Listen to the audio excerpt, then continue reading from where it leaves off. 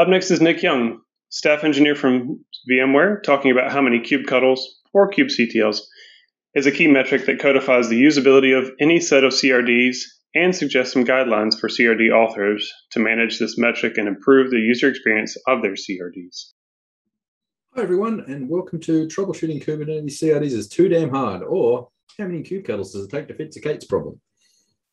So my name is Nick Young. I am the tech lead for Contour and Ingress controller for Kubernetes. Contour is relevant to this sort of CRD discussion because we've had two CRDs across the course of our lifetime. The first one was the Ingress route CRD, which is now deprecated and replaced with the HTTP proxy CRD. So we learned a lot as part of doing that, and I and the rest of the people on the team have made a bunch of mistakes with HTTP proxy as well. I'm hoping you can learn something from. I'm also a maintainer on the Gateway API project, which is a project to use a set of CRDs to improve the ingress and service experience. So, in this talk, I talk a lot about Contour's CRD, HTTP proxy, and the Gateway API and Ingress, because that's the stuff I know well. But most of this should be broadly applicable to any CRD. So level set though. What are CRDs? Well, they're custom resource definitions. You can Google that, obviously, but they're the way that you can extend Kubernetes by making your own object and your own controller to reconcile them. And because it's so easy to extend Kubernetes, this is why everybody's doing them. So lots of projects are using this sort of thing now. And so I wanted to talk a little bit about what's the experience of using one of these. So you grab the new thing, comes with CRDs. Awesome. You try it out. Maybe you instantiate one of the CRDs. Everything does what it says. Great. However, what happens if you make a mistake with that CRD? What do you do? Well, for me, usually what I do is go kubectl get the thing, maybe with an OYAML to check out to see if there's any useful information in there. Maybe sometimes a kubectl describe as well. But the thing is, how many times do you need to type kubectl to figure out what's broken? I'm going to show this, I'm not going to throw stones at anyone else and show this with my own stuff. I'm going to, break a HTTP proxy. So here's one I prepared earlier. And in this cluster, I have a bunch of HTTP proxy objects, one of which is invalid. You can see here, this one says invalid. So obviously, if I just kubectl get again, I'm just going to get that same stuff that's in that line. So I'm going to kubectl get proxy TLS example, and then just output it in YAML. And you can see down here that we've got a status stanza and some conditions and an error. Aha! Spec virtual host TLS secret test secret is valid, secret not found. So what that means is, this test secret here doesn't exist. Note that you can also describe proxy secret and end up with the same info.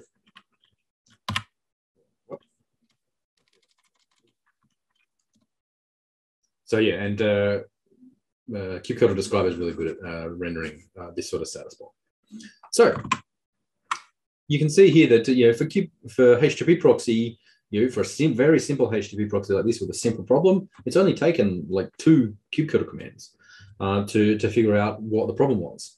However, even with HTTP proxy, it's possible to have much more complicated things that are going to take you more. Because HTTP proxy lets you include other HTTP proxies inside it, you can then add another sort of n HTTP proxy commands where n is how many HTTP proxies you have included inside one another.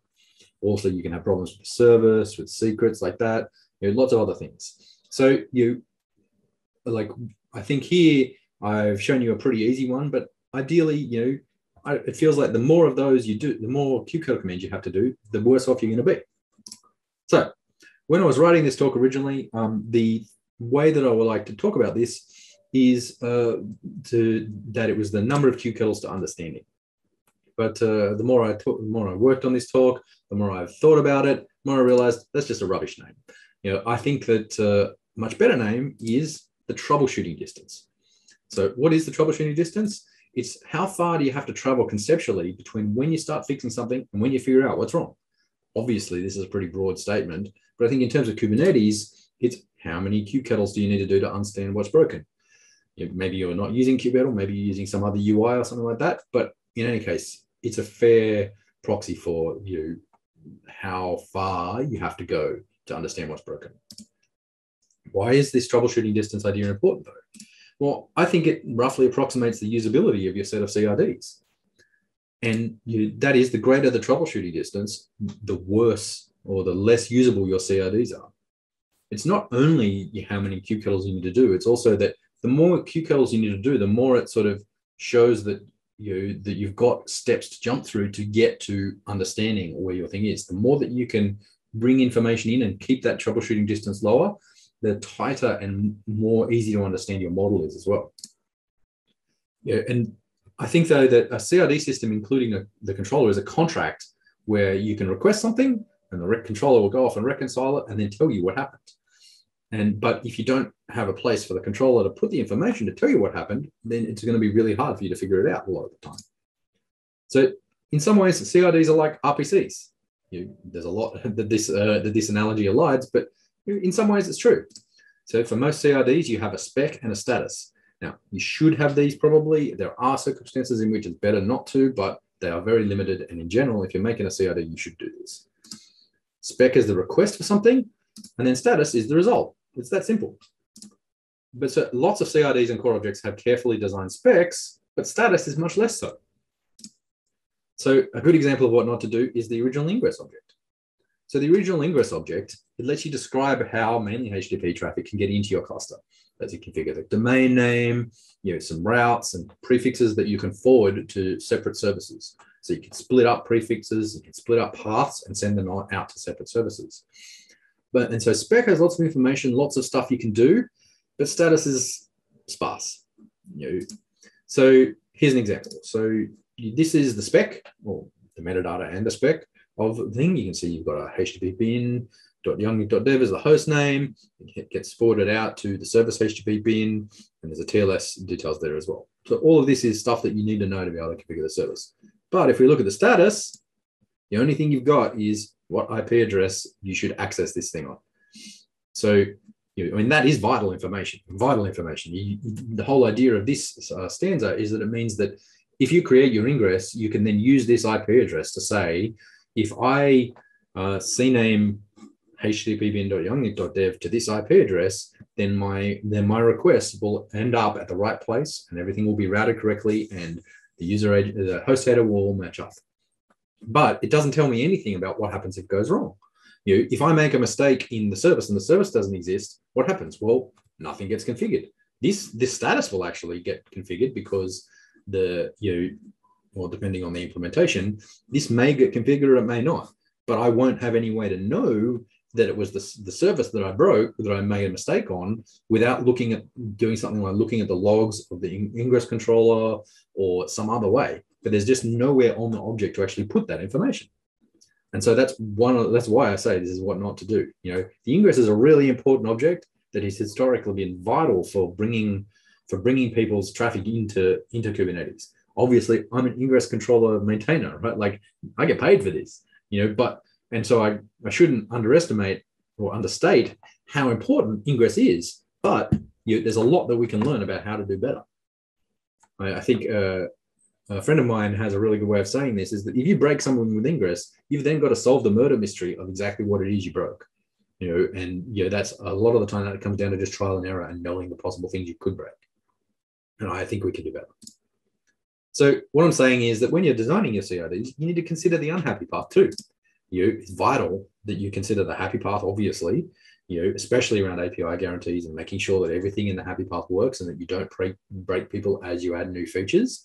But the usability of the CRDs comes from how much you've considered the unhappy path. And again, that comes back to the troubleshooting distance. If you haven't considered the unhappy path, then the troubleshooting distance is going to be really high. For something like Ingress, the troubleshooting distance can effectively be unbounded, because no matter how many kubectl commands you put in, you may not be able to get the information out that you need.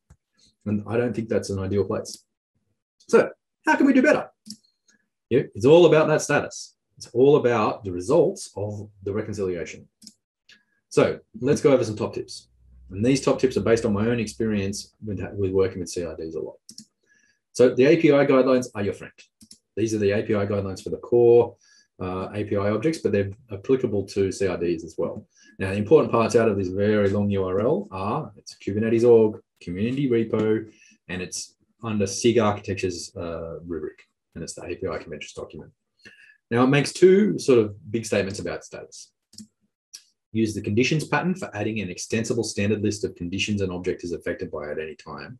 And for more specific information that records the output of the request from the spec, use specific fields. Like use fields that have that exact information. So let's talk about specific fields first, because there's a lot more to talk about with conditions. So for specific fields, they should record the result of the request from the spec or other important information.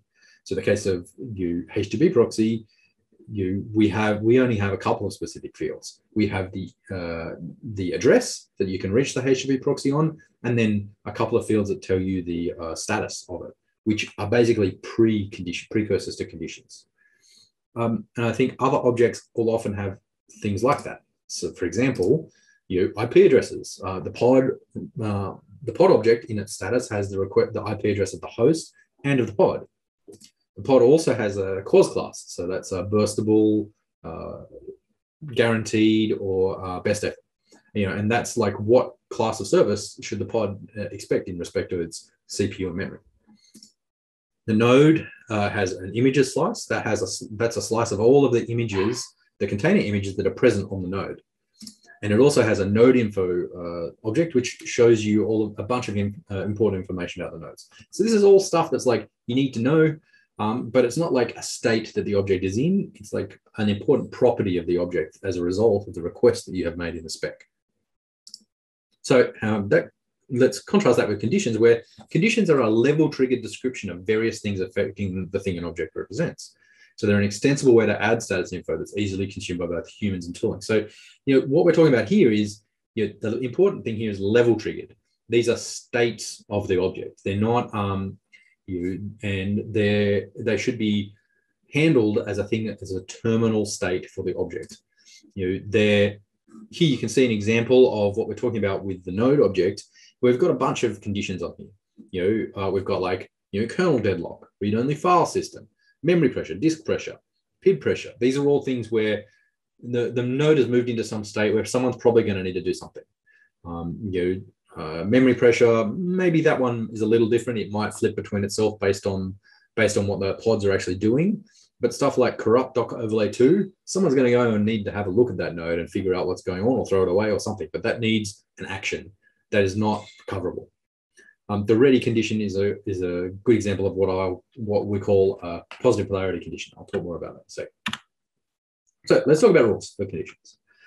As part of the upstream spec, the conditions have a bunch of fields that they must have.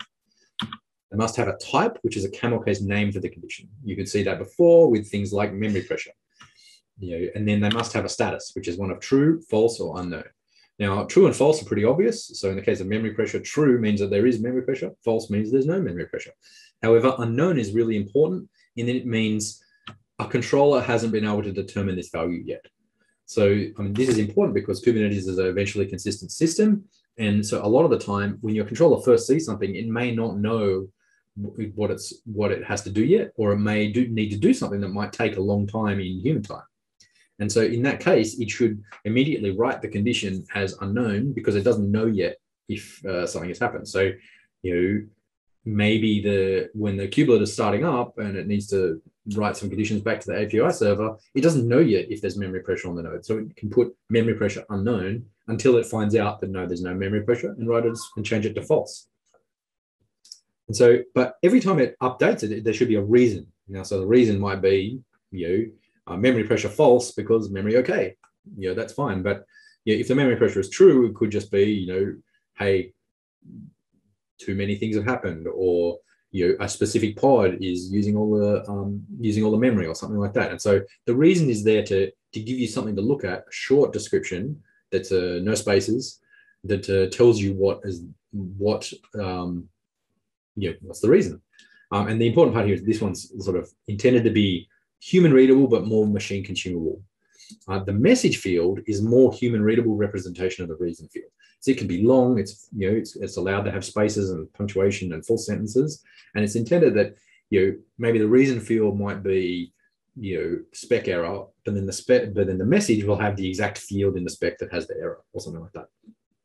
The last thing that's compulsory is the transition time, which is when the condition last transitioned to the state that it currently is written as. So true, false, or unknown. The one that I would argue you should also always include is the observed generation, which contains the metadata generation field that the object was when the condition changed state. So metadata generation is created by the API server on any object every time the spec is edited on the API server. And so the purpose of this serves is it's like a checksum that the condition that you're looking at is applicable to the latest version of the object. Because again, eventually a consistent system, you can't be sure unless you have something like this, that the condition is relevant to the latest version. And so that's why I think you should always use these as a CRD offer.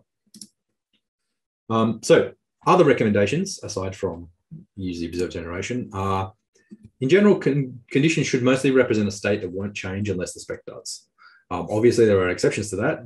Some of the no conditions are a great example there. But in general, it should be like a terminal state where nothing's going to change without a person doing something or without an action by a human. There should mostly be negative polarity. That's normally false.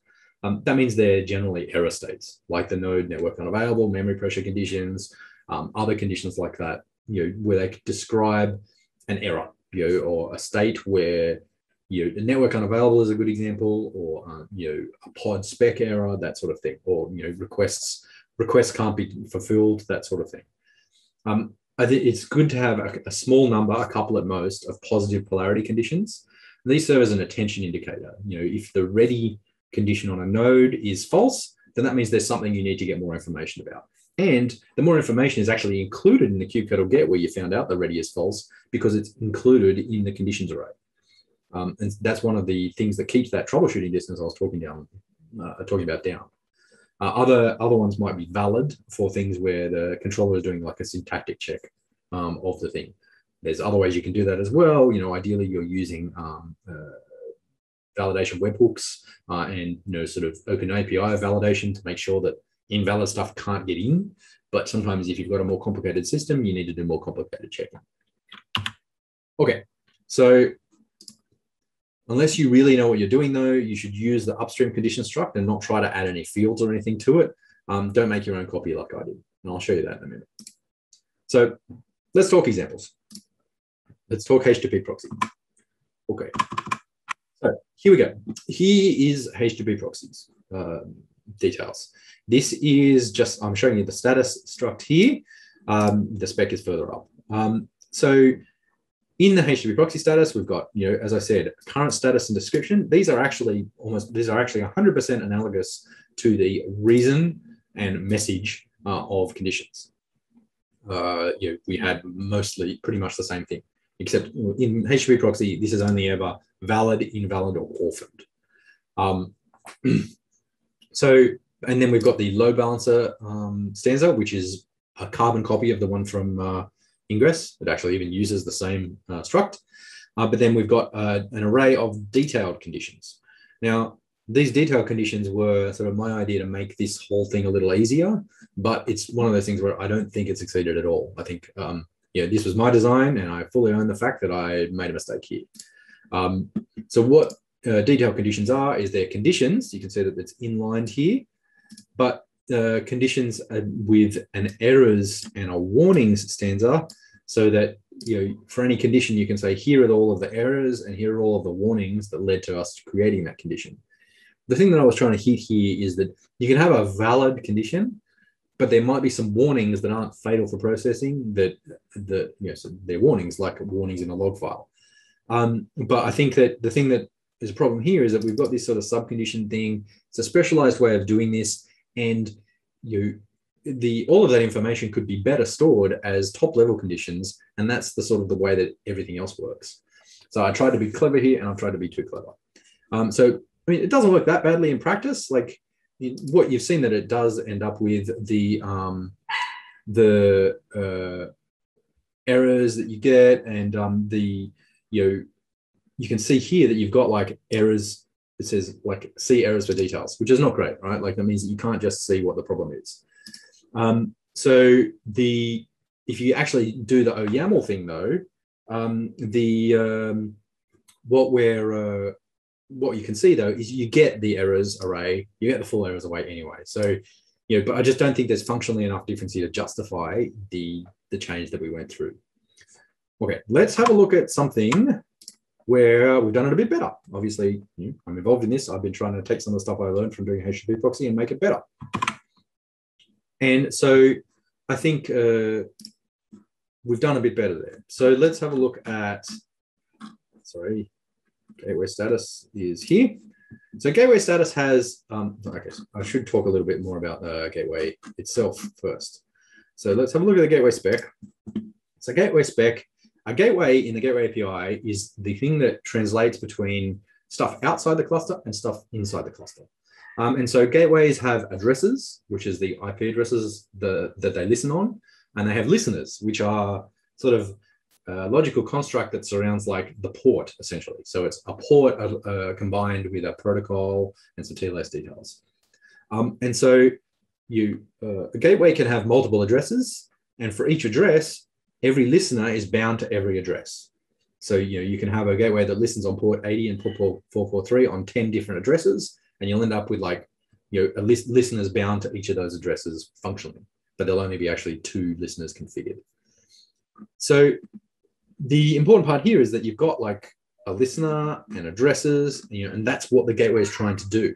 So in the status for the gateway, we have an addresses field, which is an example of the field status that I was talking about before, where it shows you the IP addresses that you've asked for, and well, it shows you the IP addresses you've actually gotten, not the IP addresses you've asked for. Those are in the spec, but it shows you the IP addresses that have actually been allocated.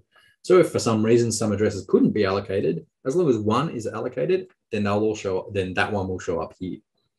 Now the conditions here at the gateway level describe like the top level status of the gateway as a whole.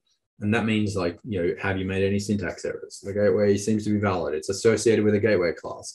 The addresses were able to be allocated, that sort of thing. However, we split the status for the listeners out into their own object because there's a lot of information in the listeners, and a lot of it varies between the protocols. So one thing that I didn't show you in the spec is that each listener in the gateway has a name. And so, obviously in the status, we use that name to make it so that you can check which ones are which. Now, so here we've got like supported kinds, which is like what kinds can be attached to this gateway. We've got how many routes have been attached. And then we've got a conditions array as well. And so what I think we're doing here is when you get the gateway status, you'll get the status of the overall gateway, but then you'll get the status of each individual listener and which addresses are configured and all that sort of stuff. And so the idea here is that it only takes you one kubectl get command to actually get all of this information in one go. The corollary to that, obviously, is that you've got to be careful about how much stuff you put in here. That's why we're very, very, very conservative at the moment with max items and how many items we can have in these things. Obviously, we'll increase these if we need to, but the idea is that we want this to be pullable down in one operation without the object being ridiculously big. Okay, so let's talk conclusions. So for your troubleshooting distance, it's in Kubernetes, it's how many kubectl commands it takes to get there to figure out what the cause of your problem is. Try to keep it low. Think about how many kubectl commands it will take to troubleshoot. And that this goes double, triple, or more, the more objects are in your CRD system. For Gateway API, we've got gateway class, gateway, routes, different types of routes, and then the services that back onto it as well. And there are a bunch of other objects as well. And so like the more objects you have in the system, the more important that it is that each one shows you as much information as possible about itself to try and make it so you don't have to do too many round trips to the API server to figure out what's going on. So when you're designing your CRDs, use status. Add result information into the status. Have specific info into specific fields, but use a standard conditions field to hold that sort of standard information about the thing, including errors. Include the observed generation to check for staleness, and try and use mostly negative polarity conditions with a small number of positive polarity summaries. Use the upstream meta v1 condition unless you know what you're doing. So that's what I got to say. I think the troubleshooting distance idea, in my mind, is pretty interesting one, and I'd really love to talk to people more about it. Thanks for your time. As I said before, I'm Nick Young. I'm a staff engineer at VMware, and I'm reachable on Twitter, GitHub, and Kubernetes Slack as @YoungNick. Oh, and CNCF Slack as well. Thanks very much, and great to talk to you. Thanks to Microsoft Azure and Equinix Metal for supporting us at the champion level. We also want to thank Red Hat and Slim.ai for funding us at our supporter level.